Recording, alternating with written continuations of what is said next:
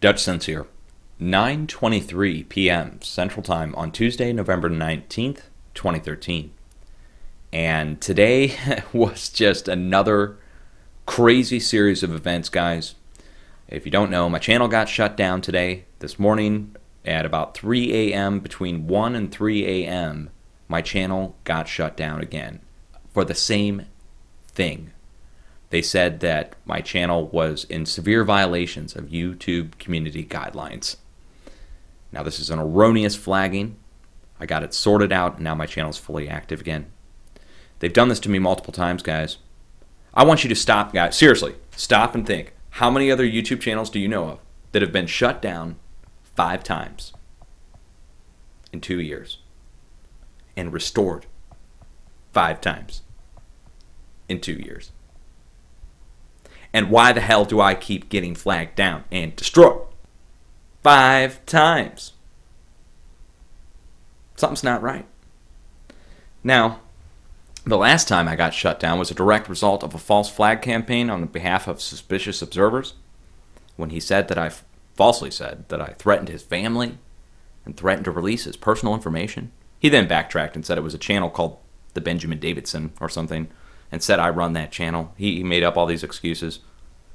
But that guy, suspicious observers, today, they were leading the charge to have me arrested and butt raped in jail. Yeah, there's a screenshot right there. He hid the comment. It's not deleted. It's just hidden. Still there. There it is. Not edited by me at all. Tattooed made a video on it earlier today. Tattooed made me aware of it. I couldn't believe it. Right? And these guys are buds, back to back. He's like a moderator on his page almost. Literally, is like their bulldog. And look at this, you know. He's repeating all the bullshit, saying I'm on DHS terrorist watch list, saying I'm anti-American, saying I'm a shill for foreign government. Really? Now, this guy, tied with this guy, tied with Dahboo77. But we won't go there tonight. Dahboo, you got it coming, bro. You got it coming. You and your Patrioticspace buddy, who's behind the scenes. The person getting me shut off at Google. Lenoir, North Carolina, Google Data Center. Really? Really? Seriously? Yeah. You wonder how they can get you shut down without having any strikes. I was in fully good standing. Here's a screenshot, and I can take you guys over to my page here 1 second. Got to take you through a sensitive page to the main page. Okay.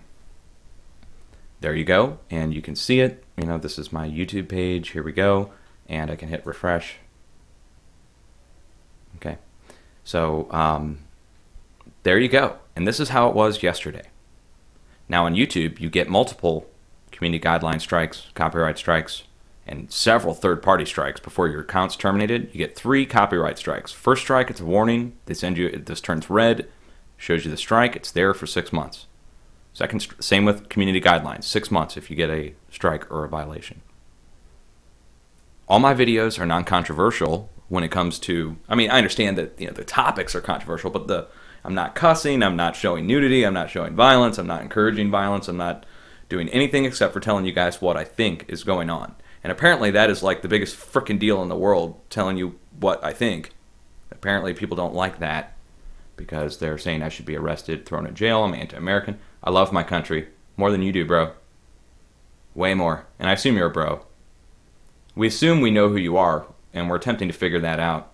We have our suspicions going over to Lenoir, North Carolina, but that might not be accurate. But we do know that there's a Lenoir, North Carolina connection, and I'll put a link down below in this video so you can go watch Dahboo77, who is friends with Suspicious Observers and Patrioticspace, talk about how he talks to Patrioticspace all the time. Now, Patrioticspace is one of the people we could think could be possibly part of a backside group involved with Google directly. Now, whether he works there or somebody he knows in Lenoir works there, we don't know yet. Okay, so we're still trying to figure out the connection there. That person is being instrumental in the shutdown of my channel. And not just mine, other channels as well, but for sure, they're being instrumental in that, in approving these erroneous flaggings as soon as they happen. without any email being sent. Nothing being sent to me. Guys, you know how it works on YouTube. Your account gets shut down. They send you an email telling you. And they give you a dispute process for any copyright strike or any community guideline strike. For me, last night I went to bed at midnight and, according to all my viewers, shut down by 1 a.m. Right? No video flag this time. This time it was an impersonation flagging. Now, how the hell do you do that? How does that get approved instantly? There's only one way, and that would be somebody on the inside, right? At least in my opinion. You guys can come up with any better explanation for how a flagging can be approved on the inside in the middle of the night. It would be somebody on the night shift. Okay, that reduces it. Somebody on the night shift is approving those things. It's not just a computer. It's not 1,000 flags coming over. Somebody came over and flagged me for an impersonation, saying I'm impersonating Dutchsinse.